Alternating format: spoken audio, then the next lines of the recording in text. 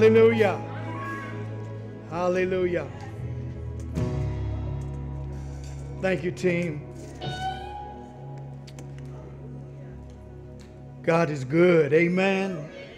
Put your hands together. Give him a good praise.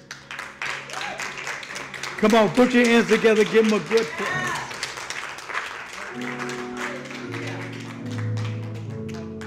Hallelujah. Hallelujah. Everybody with your Bibles in your hand.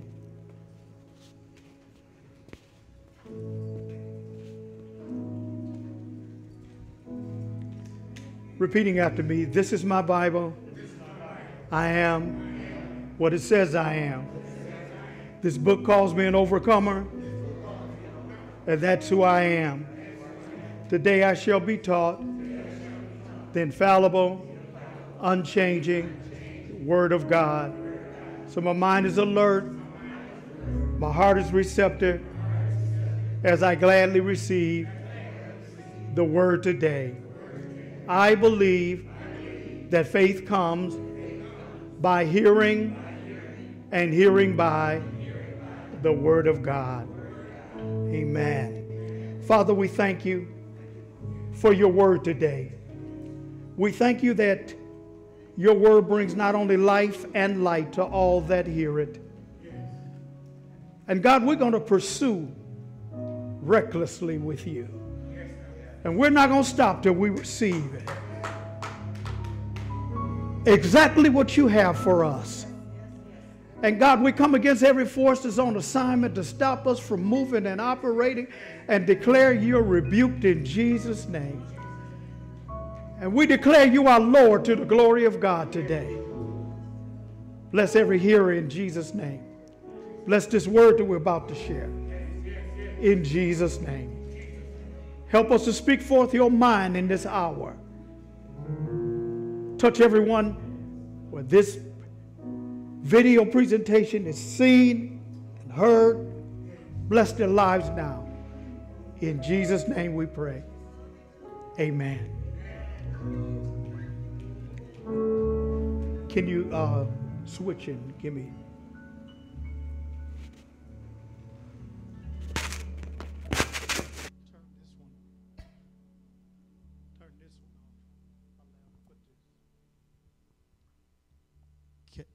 Okay.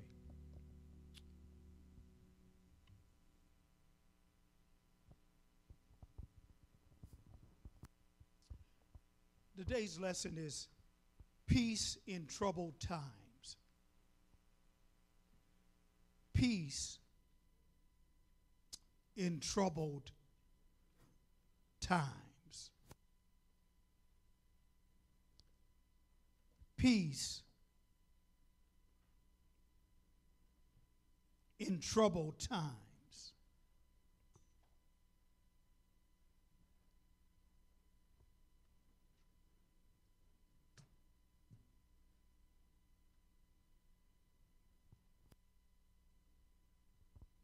And let me start in with this intro statement. Is peace a far-fetched notion? Is it even possible, given the events and circumstances that surround us today? The answer is yes.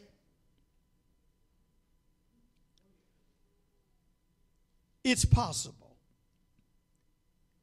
It is exactly what Jesus came to do.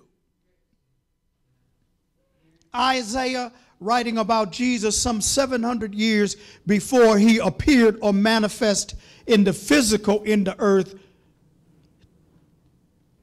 was shown and given through the Holy Spirit this title for Jesus, Prince of Peace.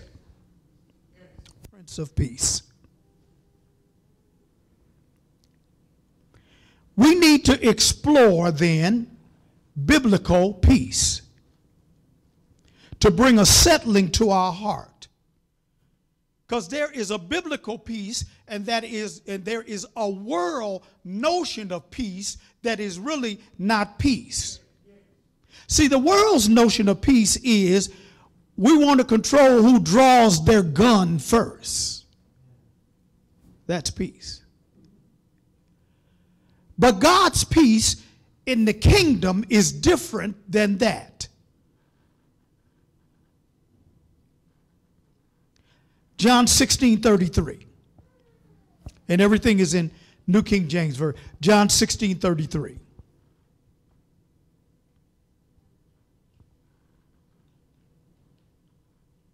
And it reads, "These things have I spoken to you, that in me you may have peace.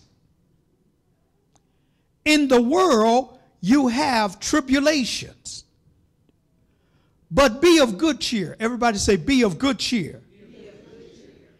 Jesus says, I have overcome the world. So he's saying, in essence, I'm the source of your peace. My God.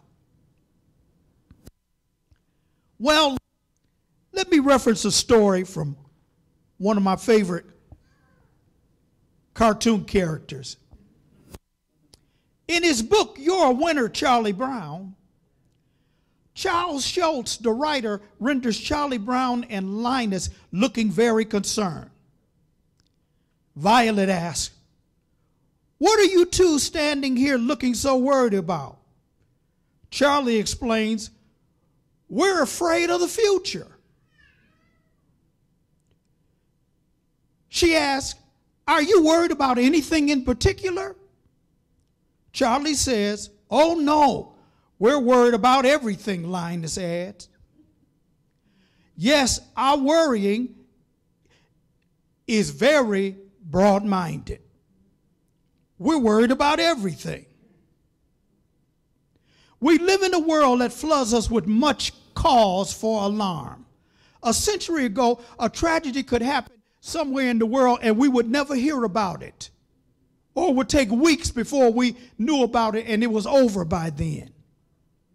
Yet in this hour we live in real time. And we have immediate access to horrors and atrocities as they unfold from every corner of the earth. The amount of seemingly overwhelming amounts of negative information can leave our minds overtaxed with grief, our hearts gripping with fear, and our souls weighted down with despair. Needless to say, it's all underpinned and chased by depression. I was reading an article about how during this time mental health workers are overtaxed because so many people are depressed. And some folk are depressed and it's manifesting in physical ailments. They don't know what's going on with them, but it's symptomatic of depression. You can't get moving. You stay in a flurry of despair all the time. You're worried about everything, or you just do just the complete opposite. You lose all energy. You don't care about anything anymore. You don't care what you look like and how you act. You don't care who comes and who goes. It's depression. And life has a way of keep pushing in until, if you're not careful, now this is inside of the church and outside of the church, that you'll end up depressed. Because you are taking thought of what will happen tomorrow. When Jesus said, let tomorrow take care of itself. But we worry. So we're here to talk about peace in troubled times. Good news for you is that Jesus knew that these times would come. Know this, nothing makes the news headlines today which can rattle Jesus off the throne. Not a thing that's going on is going to dethrone him or his daddy. Come on. And as long as he's on the throne, just know he's in charge. Come on. Come on, come on. He's not rattled. How do I know that? It's not just because Trammer said it, but in Hebrew 12:28, it says this. Therefore, that means from this point forward, start thinking this way. Since we are receiving a kingdom which cannot be shaken. Come on, come on. Why are you shaking when you're in a kingdom that cannot be shaken? Everything shakes you up. Why? If you're in a kingdom that cannot be shaken. Let us have grace. Let us have favor. That's what grace is. Special favor. Let us have grace. Or in other words, enjoy the grace of the kingdom that cannot be shaken. Are you out there? By which we may serve God acceptably with reverence and godly fear. Now, I told you there's a world fear and there's a reverential fear of the Lord, which is godly fear. It's okay to fear God. It keeps you safe, keeps you sinless. He also knew his followers would need an anchor for the soul in troubled time. A power greater than themselves to face the trials ahead. Jesus prepared you for troubled times. Come on, come on. There's no use being in him if you're not going to rely on him when you get into trouble. You go everywhere else but to him. And when you get in trouble, why do you go seek trouble? You get into more trouble. See, because some things that look like relief is trouble. They just kick the can down the road, but you're still in trouble. Whew. Anybody know what I'm talking about here? So he builds them up with these words, John 14:26-27. And let me be clear with you. Trouble comes to every life. It came to Jesus' life. It comes to every life. You won't be on this planet without some trouble. How many of you know I'm talking right? How many of you been in trouble? How many of you not in trouble now? Oh, that's less hands, Lord. Wasn't that? Oh, I shouldn't ask that question.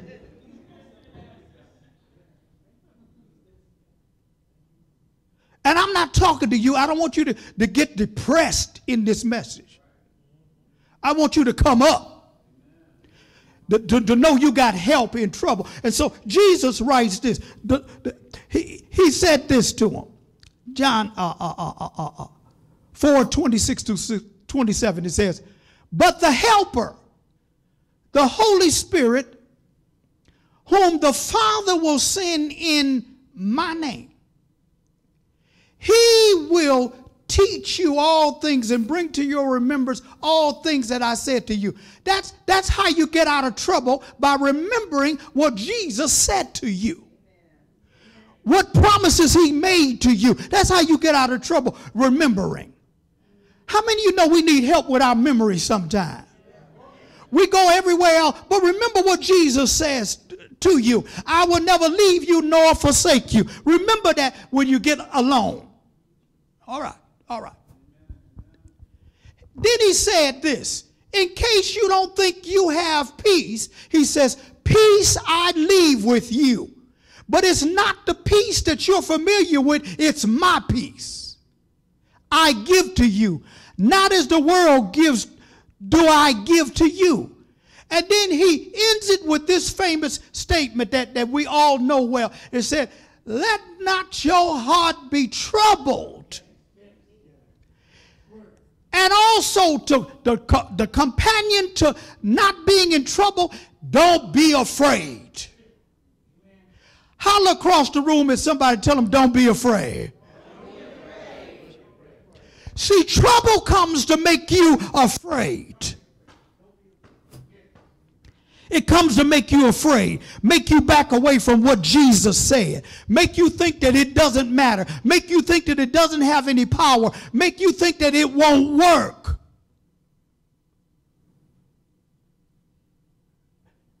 Make you doubt.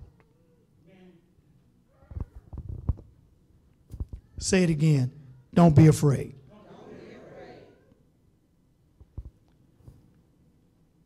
Peace is something everybody wants, but few seem to find. Let me give you the foundation of peace. Peace comes from the Hebrew word shalom. In Hebrew, shalom is peace, which refers to a general well-being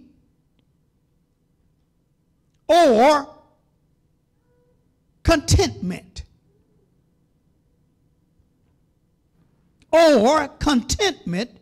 that comes from God.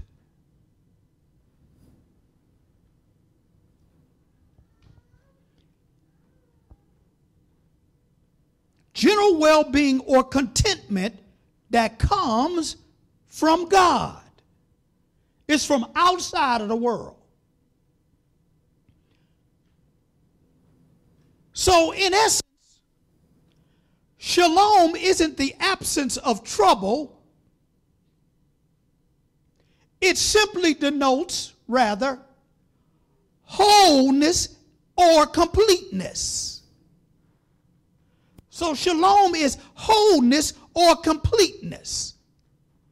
You can be whole and complete in the middle of troubling times.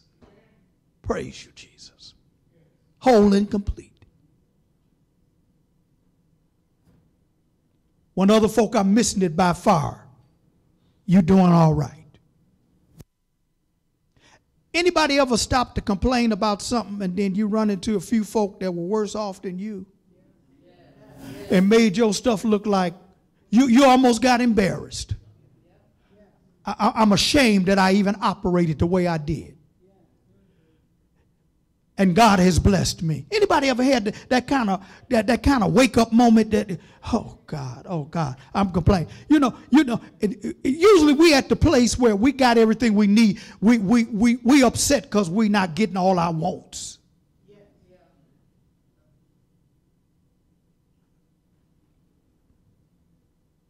Peace is one of the fundamental characteristics of the Messianic kingdom. Messianic means the kingdom that Jesus started. In the Old Testament, I'll give you some Old Testament references, and then I'm going to give you one New Testament one that shows that peace is fundamental to life in the kingdom. And it starts with what God promised we would have and what he said he would do to ensure peace.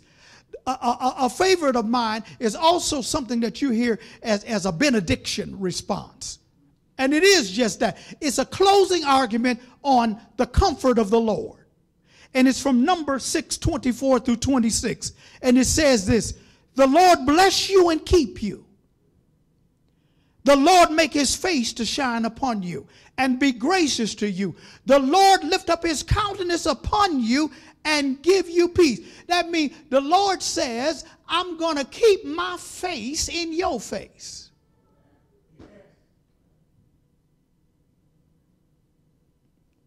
The Lord lift up his countenance upon you and give you peace. As he is face to face with you, you get his peace. So stay in his face.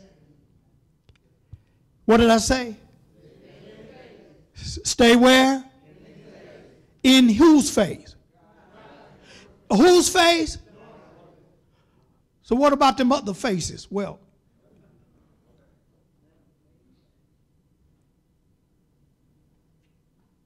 you need a face of help when you're in trouble. Whew. The next one is Haggai or Haggai. Haggai 2:9. And it says there, And it's talking about two temples. But it's really talking about two states of people. One temple in the Old Testament and a new temple, which is who you are in the New Testament. And it says there, the glory of this latter temple, that's who you are, shall be greater than the former, says the Lord of hosts.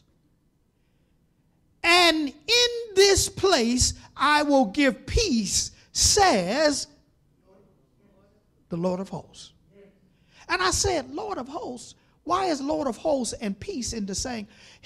Lord of hosts is army talk, kingdom army talk. When the Lord says, and in this new temple place that you are in, I will give you peace, and I'm going to back it up with my army. Lord of hosts. You got backup today to keep you in kingdom peace. Woo. Let's run to the New Testament. Acts 10, 34 through 36. Peter preaching. And it said there, Acts 10, 34 through 36. Then Peter opened his mouth and said, in truth I perceive that God shows no partiality. He treats us all the same. But in every nation, whoever fears him and works righteousness is accepted by him. The word which God sent to the children of Israel, peace, preaching peace through Jesus Christ, he is Lord of all. Did you get that? He gave it to the children of Israel and said he's coming and he's going to be the Prince of Peace and he's going to be Lord of all. And he is. We are afforded peace because Christ bore the penalty of our sins on the cross. And now the Holy Spirit is dwelling in us according to Romans 8 and 11. And then 1 John 4 and 4 says that the greater one lives inside of you. The one that's in you is greater than him in the world. Oh. And then Isaiah 26 and 3 says, thou will keep him in perfect peace whose mind is what? You can only be kept in perfect peace if you keep your mind set on him. See, you can't be in peace and be in trouble. And when you get in trouble, doesn't mean your mind wandered. Nobody answered. You need and must trust the Prince of Peace. Jesus gave us the method to fight with. And I'm going to give it to you. He gave us a method. And part of the method, we use part of the verse to acquire things. But there's a method in this particular verse that I'm going to give you. John 15, 4 through 7. And I'm going to explain it verse by verse. Starting with verse number 4. John 15 and 4. John 15 and 4. You still out there? Amen. Everybody still woke? Amen. Everybody getting out of trouble? Amen. Everybody walking in peace? Amen. Everybody's mind stable? Amen. At least for the time you in here, huh? Amen. Stay stable. Turn to somebody and tell them stop shaking. You're a little nervous. Stop shaking. Stop shaking. I know some trouble has come to your lives in some ways you didn't expect, but stop shaking. Come on. Jesus Christ. Stop shaking. You got some no's, but stop shaking. Some things came up that you didn't expect. Stop shaking. It didn't go just as you planned. You missed it. You did it. Stop shaking because it's your fault. It ain't no fault. It's your fault. Stop shaking. Turn to somebody, tell them, stop shaking. Woo. Keep shaking the babies if you need to. Verse number 4. It says, abide in me and I in you. This is Jesus talking. As the branch cannot bear fruit of itself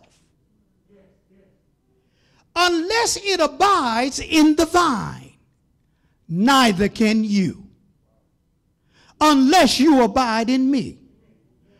Is it possible you're trying to bear fruit without being connected to the source that helps you produce fruit? Come on. I love when people want to be disconnected and blessed. You don't want to be hooked up right, but you still want to bless it. You don't want to obey nothing. You don't want to follow no commands, but you want the blessing. And then you say it's the devil, but you disconnected. You unhooked from power. Now, if I unplug the keyboard, Tony, with all of his skills, can bang himself into kingdom come.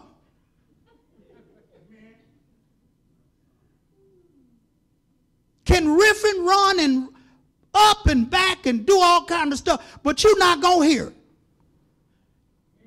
And as far as you know, he may be able to play, he may not. We know he can play, but what if we didn't know? We wouldn't be able to prove it because we don't hear anything.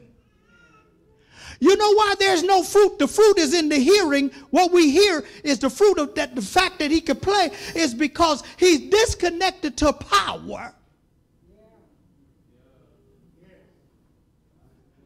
And when you disconnected from the source, you don't produce fruit. Oh, God. Are you out there? Disconnect is, where are you at? With whom are you with? Does it keep your mind stable? Does it keep you off focus? Because sometimes we don't know we off until we far gone. It happens a little bit at a time. Whew. Are y'all out there? What does abide mean? We think we know, but here's what it means. I'm not taking anything for granted today. Here is the definition for abide. And it's an abbreviated one because when I looked up abide in my Noah Webster dictionary, that's the old-fashioned one that still mentions God in it. It means to remain stationary. Remain stationary. To be firm.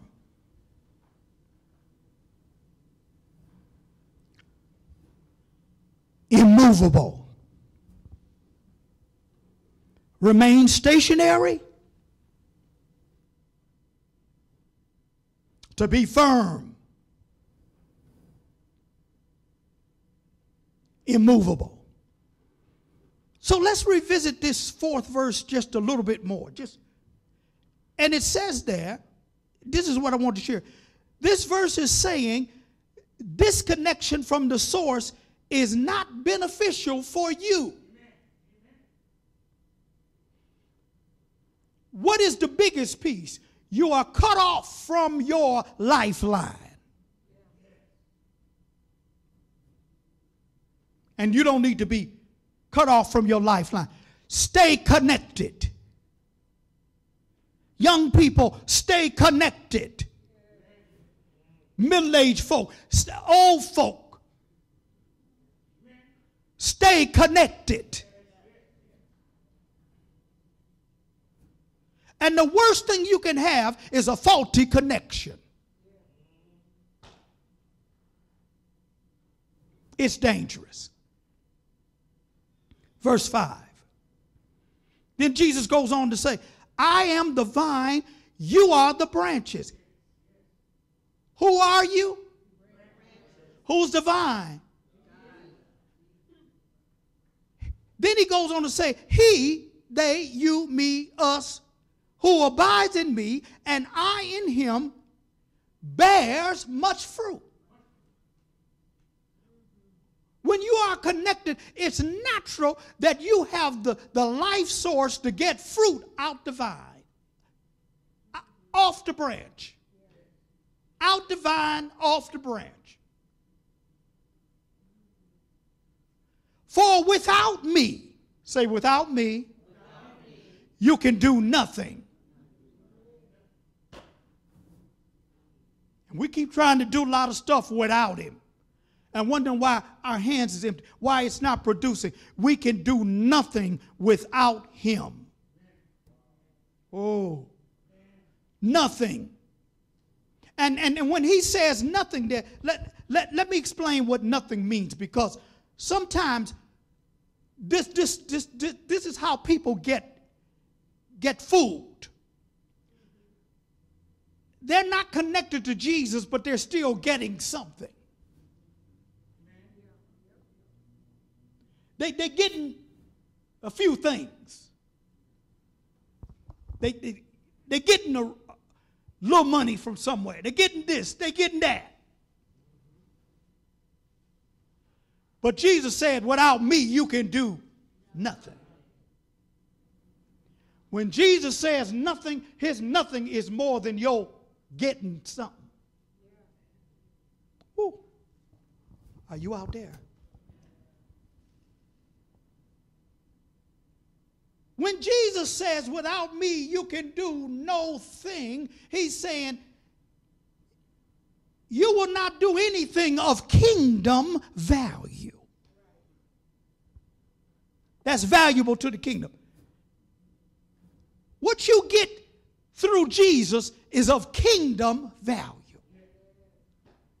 My salary I get is of kingdom value because I make kingdom return on it. I tithe out of it, so it has kingdom value in it.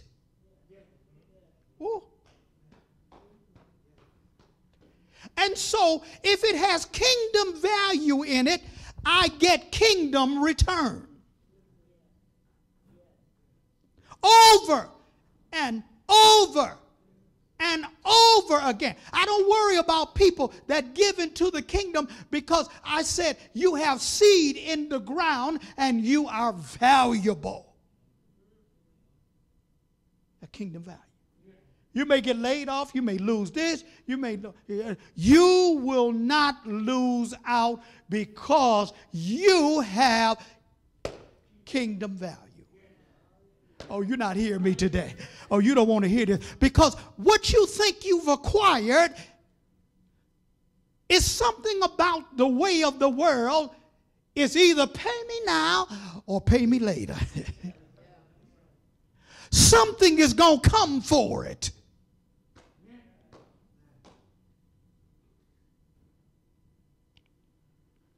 Your best nest egg is obedience in the kingdom. That's your best insurance plan. Whew.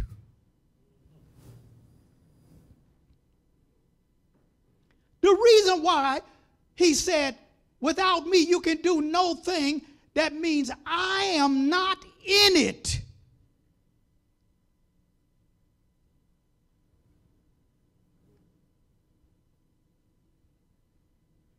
And he doesn't bless anything he's not in. Oh, that's, y'all don't like that. Let me go. Verse 6.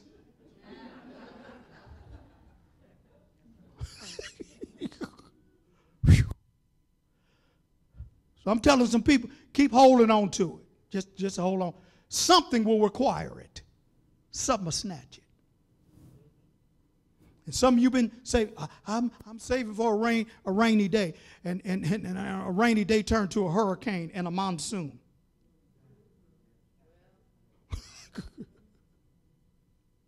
Just like the people on the coastlines that put their houses up on stilts. The water is only going to come this high. Then the water comes up higher than that, knock the house off the stilt and sits it next to the stilts. Rainy day. Lovely day. Lovely day.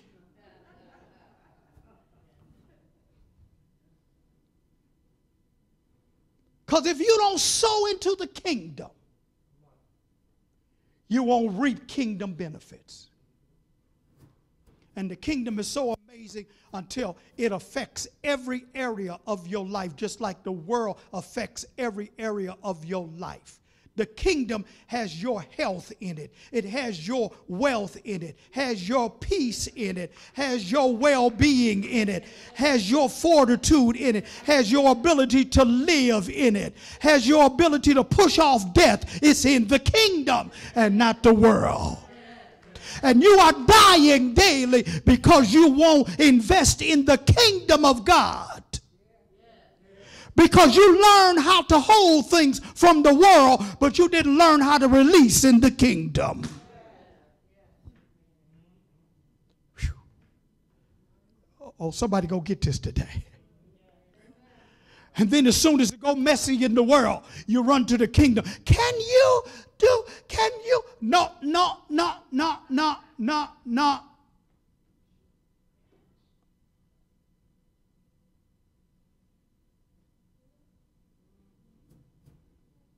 There's something else that's going on now.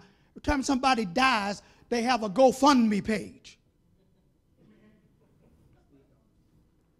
Why you got a GoFundMe page when you didn't think that you would need to, something happened to be buried? Why don't you have insurance? It's cheap when you're young. You turn my age and you have to pay $4,000 to get a $6,000 policy. And you run around like nothing's going to happen to me when every time I go into a funeral home, it's more young people there than old people. And when there's a real old person, everybody, come see how good they, come see. This person is 90 years old. This person.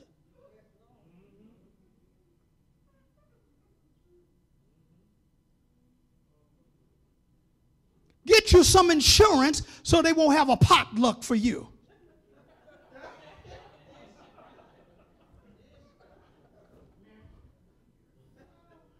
It's irresponsibility, but that's how we think about stuff.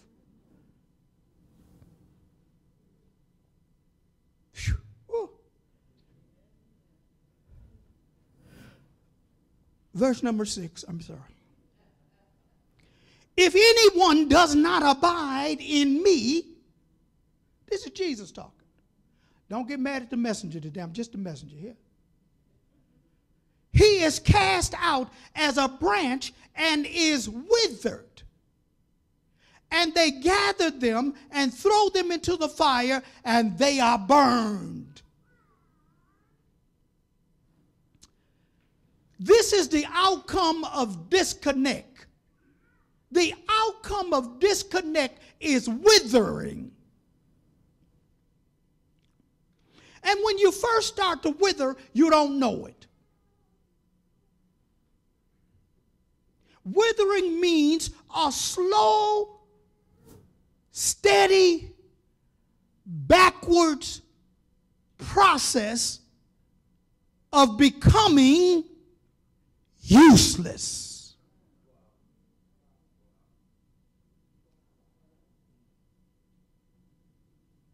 You don't know it at first. Withering. I bought some plants, like many of you do. And they all pretty when you first get them. And then in 90-degree days, you forget. You think because you watered them Monday, you don't have to water them till Friday. And you look outside and your money is laying sideways.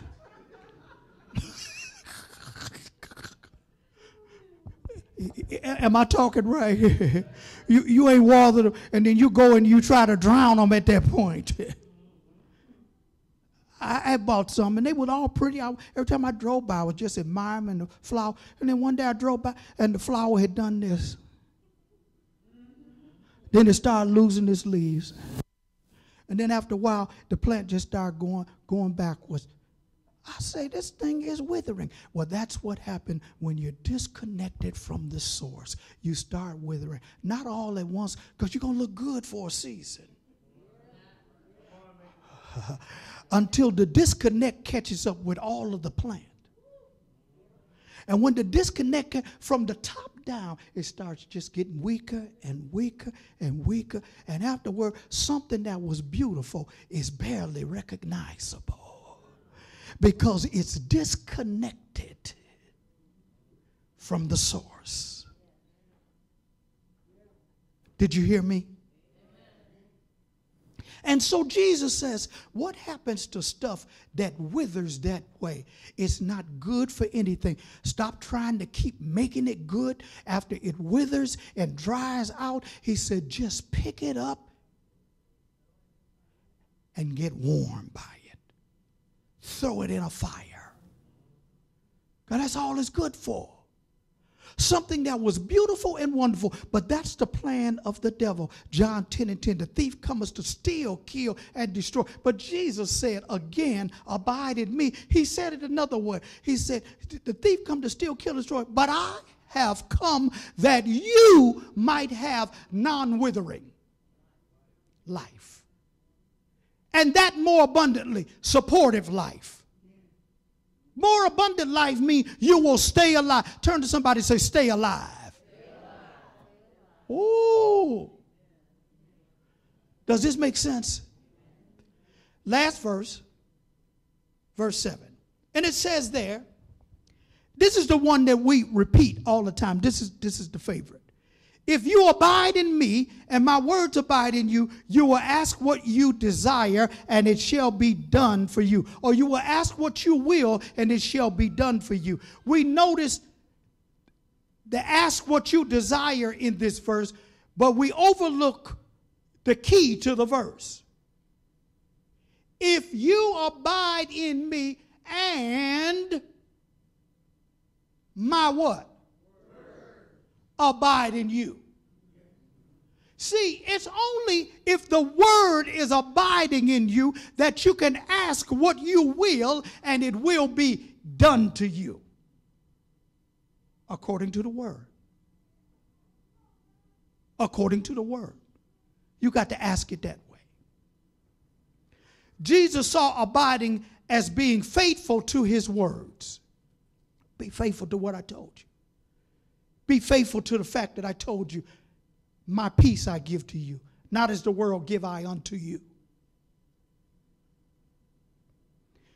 Then he connects it to answered prayer. When you ask according to what I laid inside of you, then you can ask what you will based on that word and it'll be done. What Jesus is saying is that you ask it on me, through me, by me, and because it is me, it's got to happen.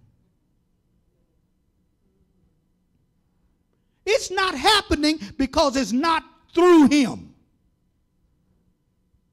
On him.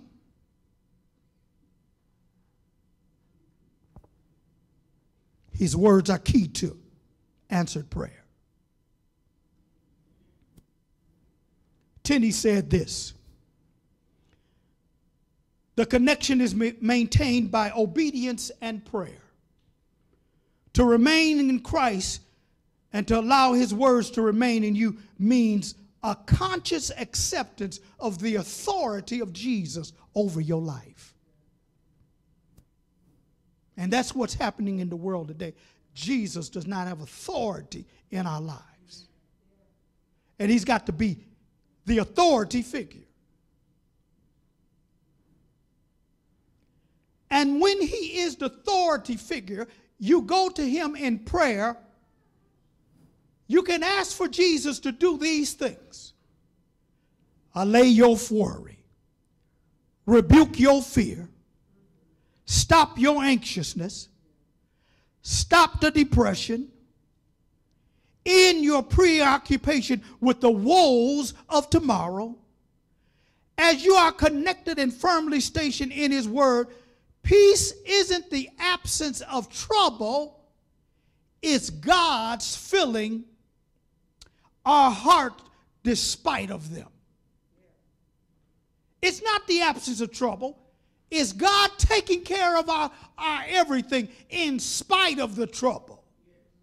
Some of you are in spite of folk today. You're here in spite of what trouble tried to do to you. Thank you, Lord. Ooh. You survived it. It didn't kill you.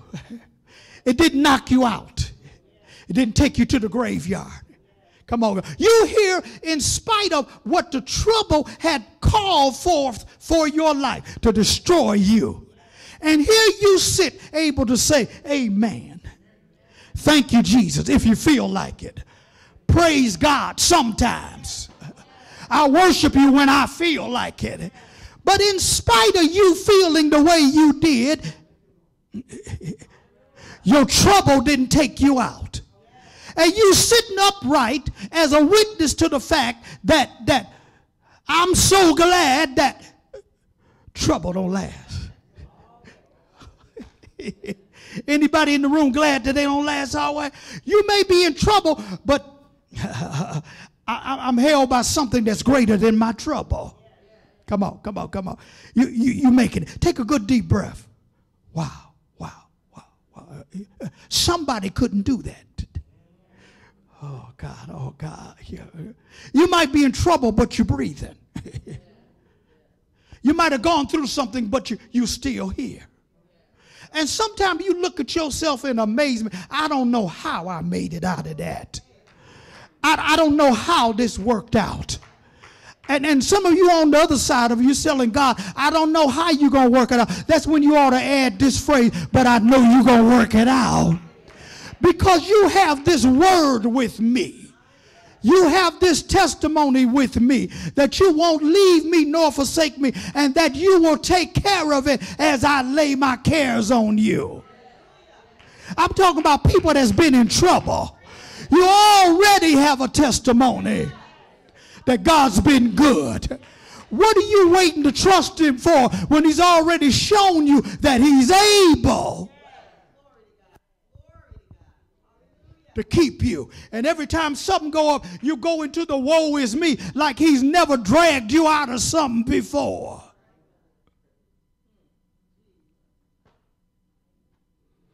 That's why you're sitting here. Because he kept you. If you abide in me and my word abide in you, you will ask what you will, and it will be given. If you abide in me, and my word abide in you, you will. Blessings to you today.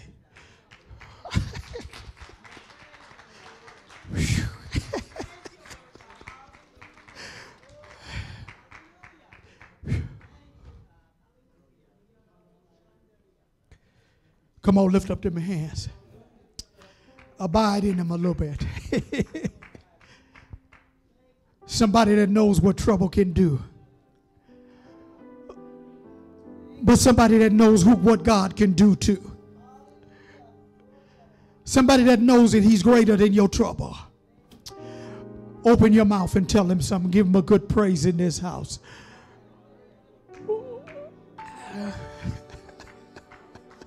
Hallelujah. He is the peace in troubled times. Great God, great God. Great God.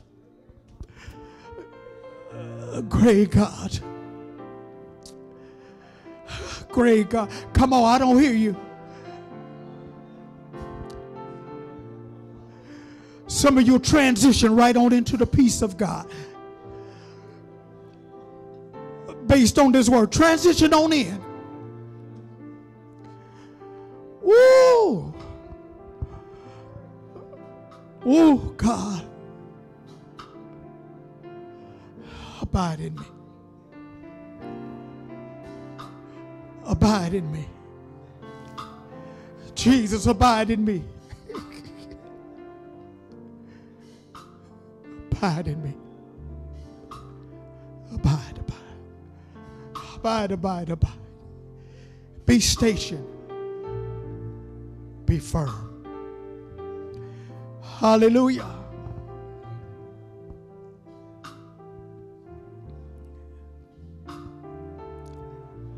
How many of you needed to hear about this peace today? Hallelujah. Hallelujah. All over the room say, I shall have what Jesus gave me. And he gave me a peace that passes all understanding. Give him a good praise in this room. Abide in me, abide in me. Hallelujah. God, we love you today. And we praise you today. We thank you that we're connected to life and we're not withering today. Today we won't be fire food. We thank you for that today. Hallelujah. We will go from life to life in Jesus' name. Hallelujah. Hallelujah. Because you came that we might have life and that more abundantly. Thank you. Thank you. Thank you for your presence here today. Abide, abide. Abide, abide.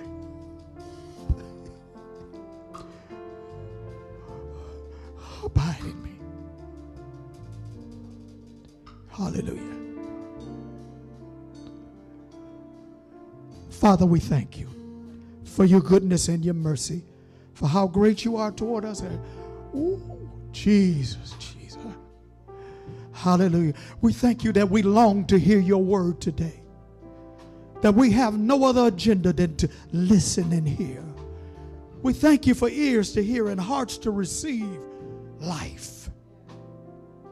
Because without hearing your word, we will wither. And we thank you, God, that we're not withering. We're not withering. Bless every person in this room. Give them what they need as they stay connected. Much fruit. Much fruit. Much fruit. Much fruit. In Jesus' name. Put them hands back together. Give them a good praise.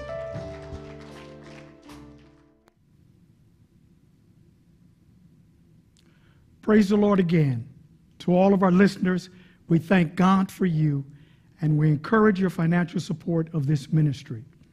We are here to bless you, and know that the Lord will bless your giving. You can use PayPal by going to our website at dovechurch.org/giving, which takes you to our PayPal page. We appreciate your sharing this time with us today. God bless you.